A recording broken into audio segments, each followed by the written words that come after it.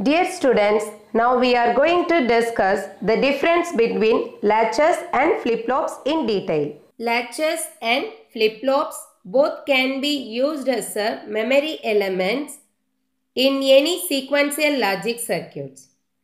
This is the comparison between latch and flip-flop. Latch is the basic building block of any sequential circuits. Similarly, flip-flop is also the basic building block of the sequential circuits. Latch can be built by using logic gates. Flip-flop can be built by using the latch with an additional control input. Simply we can say latch with an additional control signal is called as flip-flop. This is the logic symbol of latch where the enable pin activates the function of latch. This is the logic symbol of flip-flop.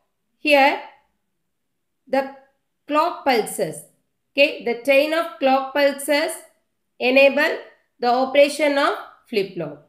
So that is the major difference here. In this latch we are using this enable input. Here this flip-flop is controlled by this clock pulses.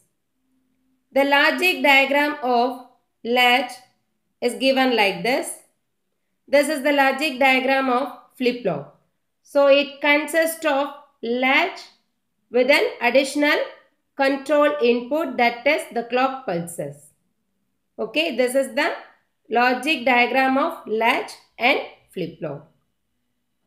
So few examples of this latch: SR latch, D latch, etc. So here in flip-flop also we are having SR flip-flop, D flip-flop, etc. The operation of latch depends on the enable signal. There is no clock pulses required. There are no clock pulses required here in latch, but here in flip-flop it entirely depends on the clock pulses. Latch continuously checks its inputs and changes its output correspondingly. That is, if there is any change in input, then the output is changed immediately.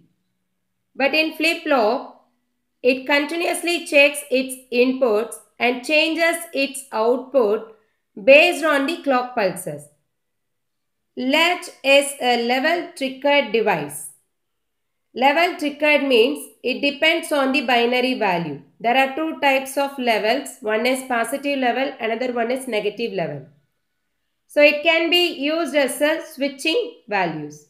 So whenever the enable signal is in on condition, that is the binary value 1, positive side, then it works. That is called as positive level triggered device.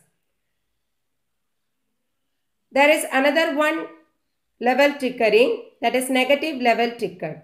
So whenever the enable signal is in negative side, then the latch works.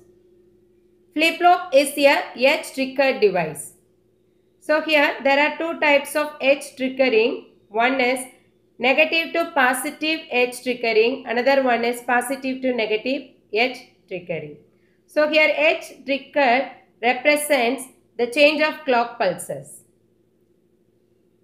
Latch is a bistable asynchronous device because it does not depend on clock pulses. So it is a asynchronous device. But flip-flop is a bistable synchronous device. It is based on the clock pulses. This latch cannot be used as a register.